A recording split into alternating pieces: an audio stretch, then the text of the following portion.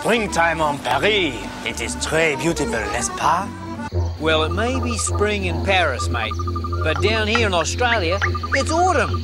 Spring here, fall there. It is incroyable, yet true. It's all because of the Earth's seasons. Regarde, it is Bill Nye, the science guy.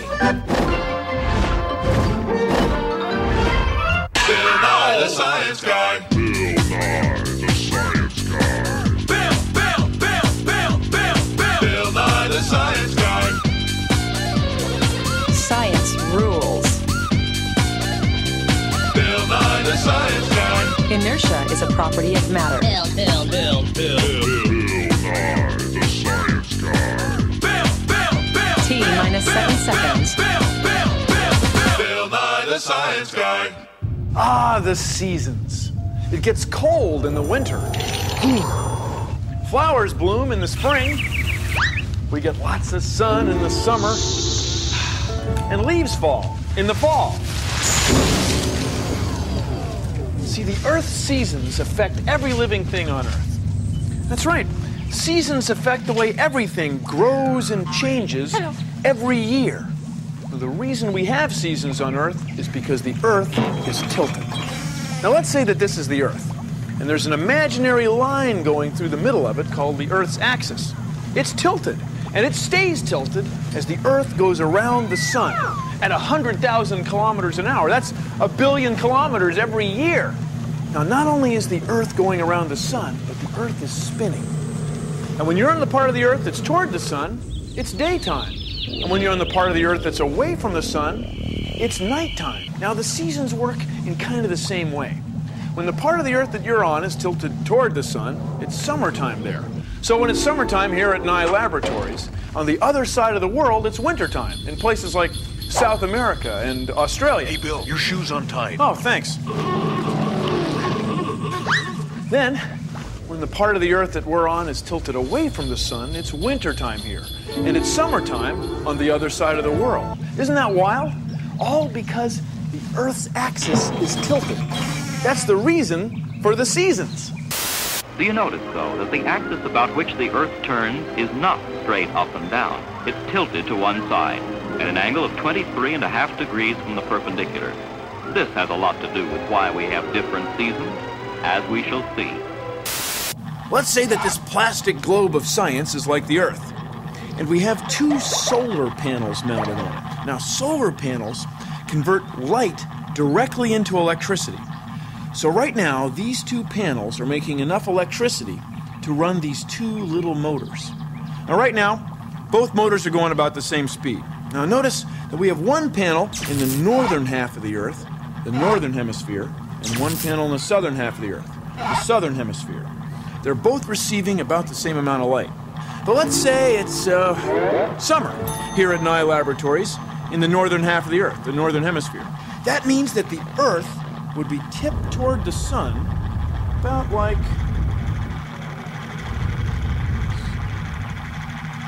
Now look, the motor in the southern hemisphere is just barely moving, while the motor in the northern hemisphere is spinning like crazy.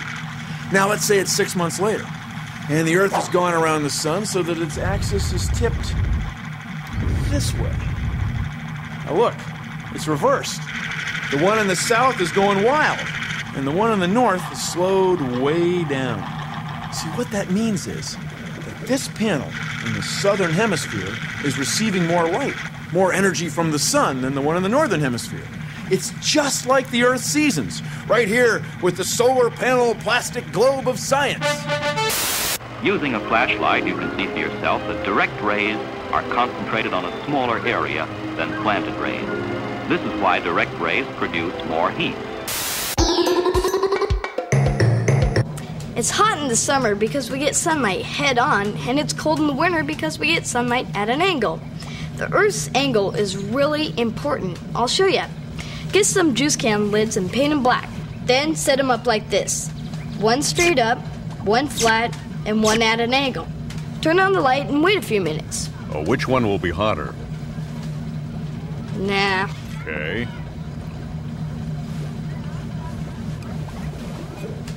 This one's warmer. Uh-huh. Careful. Watch it. Oh! This one's hot. This one's what happens in the winter. We get sunlight at an angle, so it's colder. This one's what happens in the summer. We get sunlight head on. Is that hot or what? What? But some people like summer better. That's when vacation begins, and the days are longest and warmest. It's the time for swimming. Sunrise, sunset, sunrise, sunset. Flowers grow and wilt. One season following another, because our planet's on a tilt. Hi, please consider the following. If you had to show that the Earth was spinning, how would you do it? Roger, 0G, and I feel fine. Capsule is turning around. Oh, that view is tremendous. No spaceships allowed. Hey, I can show you the Earth spinning right here. No weather people allowed either. How would you do it? Well, take a look at this. Let's say that this marble is like a pendulum swinging over the North Pole of the Earth. Now, if the Earth's not spinning, the marble keeps swinging right over that black line. But the Earth is spinning. So watch. The marble keeps swinging in the same direction while the Earth turns under it. And the same thing happens with the real pendulum. If I set this bowling ball swinging, as the day goes on, the Earth will turn under it and knock these nails over. Now, the first guy to do this was a French scientist named Jean-Bernard Léon Foucault. And we call it Foucault's pendulum, or Foucault's pendulum. It is incroyable!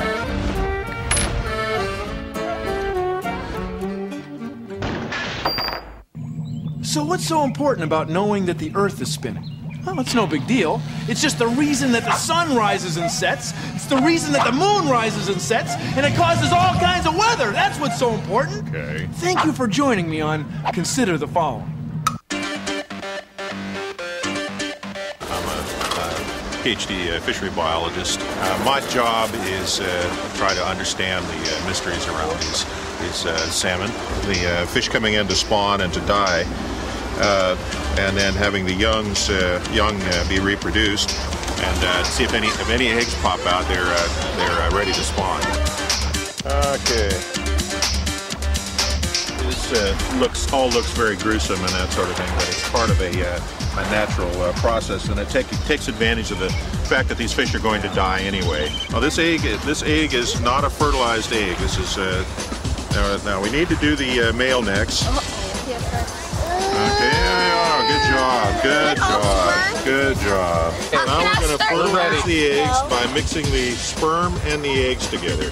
These are now in the process of fertilization, the sperm penetrating the egg. This is the fall. These fish will incubate and hatch during the winter, during the late fall and into the early winter, and release them into the lake here in late spring, about the middle to the end of June. Science rules. Sunrise, sunset, sunrise, sunset. This is kind of weird. Right now, it is a different season in the Earth's other hemisphere. This is Alaska in August.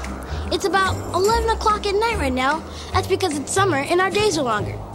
During the summer season, we only get a couple hours of darkness a day. Wait a minute, August? Well, it may be summer for my amigos in the northern hemisphere, but down here in the southern hemisphere, August is winter, and it's mucho frío. So how can summer in Alaska be winter in Argentina? Let me give you a tip. It's because the Earth goes around the sun, and the Earth's axis is tilted.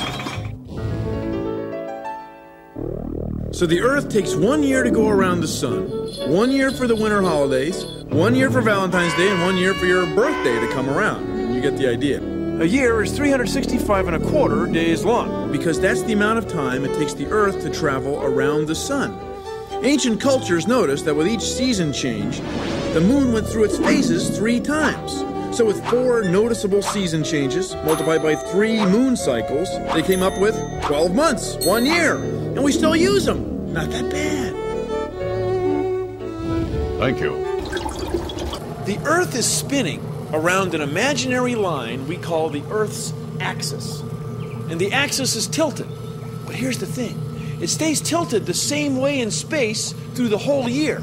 So watch.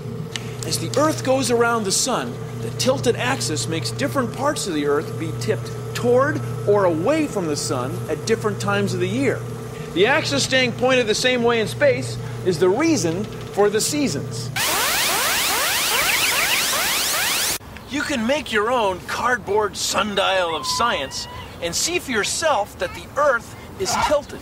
The Earth is spinning, so it makes the sun come up and set every day. And that makes the shadow move around like a clock.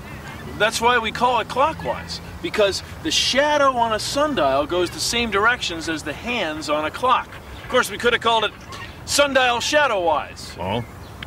Well, anyway, you want this angle here to be the same as your latitude on a map or a globe.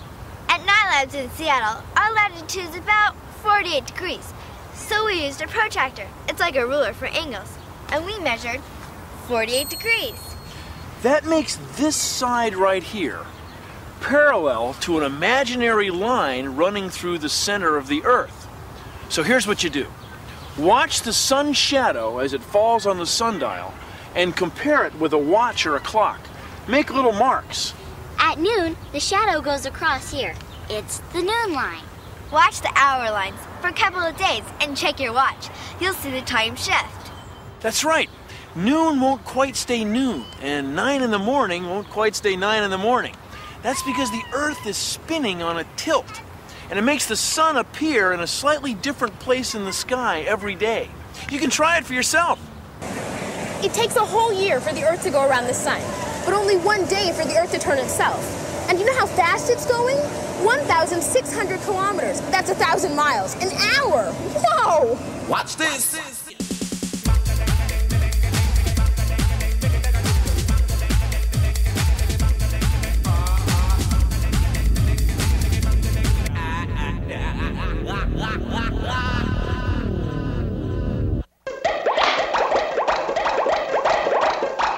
Watch this. If I hold this card like this, more light hits it than if it's tilted, like this. That's why different parts of the Earth receive different amounts of light at different times a year. Of course, the Earth isn't flat like a card. The Earth is round like a ball. Let's say the sun is over here. Right now, a lot of light is hitting this half, whereas up here, the light's more spread out. So right now, it would be summer here and winter there. Half a year later, be winter here and summer there. Of course, when it's halfway in between, it's spring or fall. Ha ha!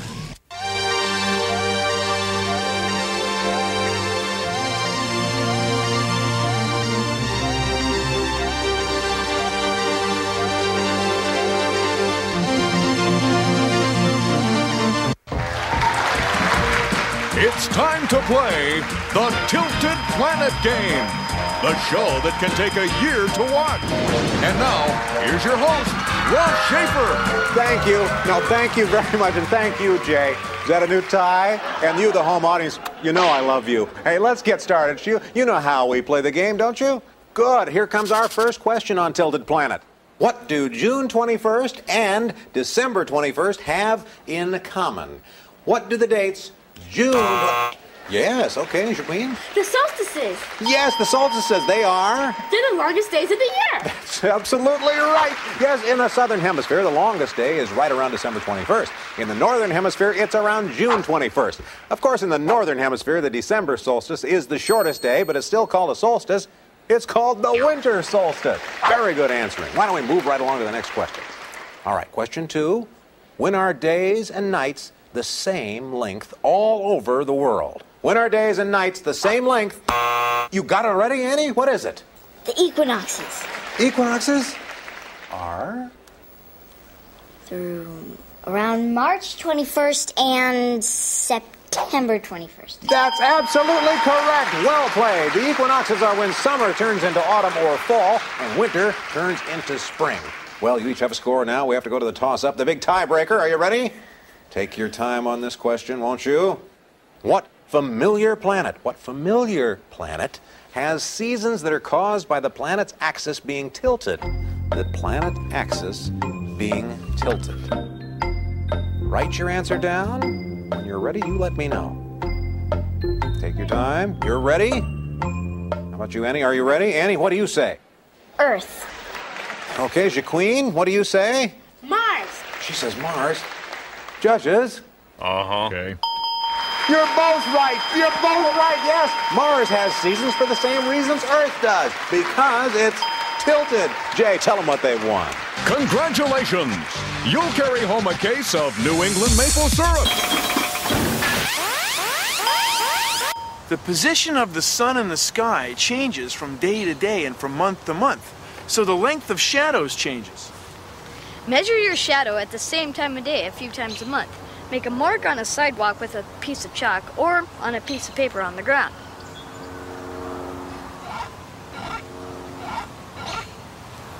See, I measured the length of my shadow on the first sunny day of every month and made a graph. This experiment takes a whole year. I dare you to try this at home. Daylight savings. A new kind of bank. A new kind of time.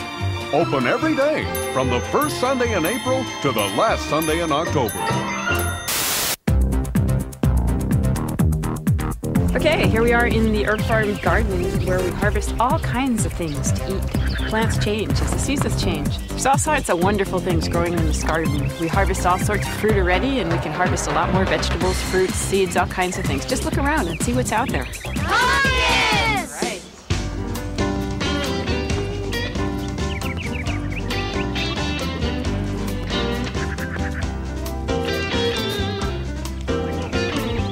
I'm gonna make like a little happy face out of it. I guess I'm gonna make a funny face with only 3 teeth.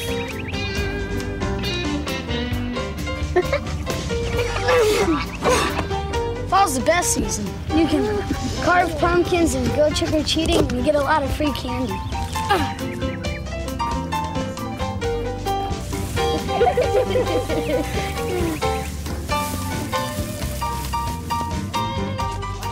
Where's his arm? Where's he? It's right there. We need a pumpkin for his hand. Yeah. Pumpkin and Perfect. Cool. It was just cool. Yeah.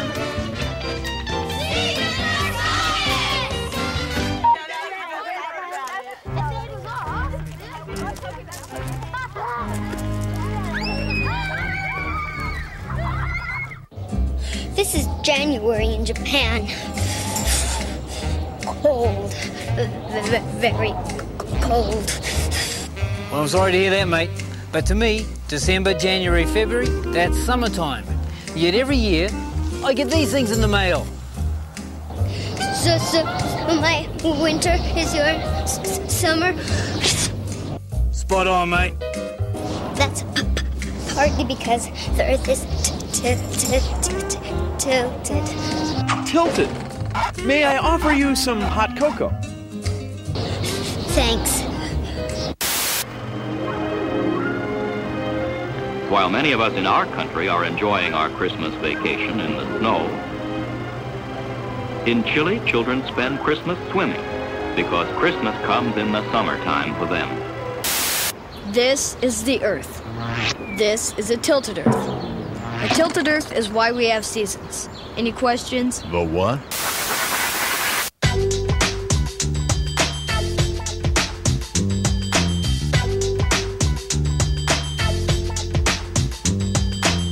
This rap's about seasons, see, there's 4 of them. Not just 2 or 3. When it's winter here, that's cool for us. But you know down under it's a summer bus. And when the leaves all start to fall, it's back to school for one and outside, so leave your room. It's the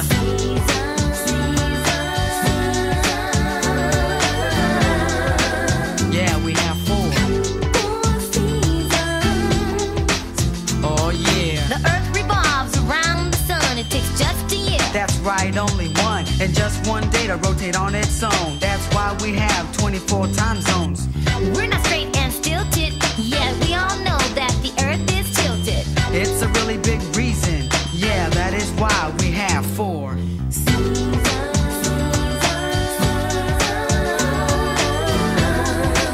Yeah, we have 4.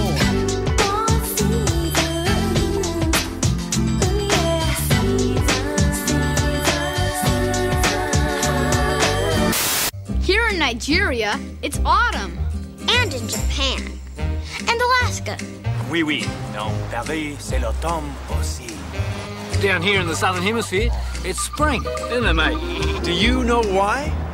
Because the earth is tilted. Tilted. It is the tilted axis of the Earth which causes our days to be longer or shorter, and which causes the sun's rays to strike us directly in summer and at a slant in winter, giving us the 4 seasons. Well, we're just about out of time, but I want to remind you that the planet we're on, the Earth, is going around the sun. And it's not straight up and down either. No, it's tilted. Whoa! Whoa! And these things together give us the seasons. Winter, spring, summer, and fall. Well, if you'll excuse me, I've got some variations in global temperatures to observe. See you around the Earth's orbit. Produced in association with the National Science Foundation. One more time. And in Japan. And in Japan. And in Japan. Relax. That's partly because the Earth is tilted. So my summer is your winter. So my winter. Oh yeah. Ouch. You don't have to. Keep it hot. Okay, ready? Action. Because the Earth is tilted. Because the Earth is tilted. Because the Earth is tilted. One more time. Because the Earth is tilted. Because the Earth is tilted. Because the Earth is tilted.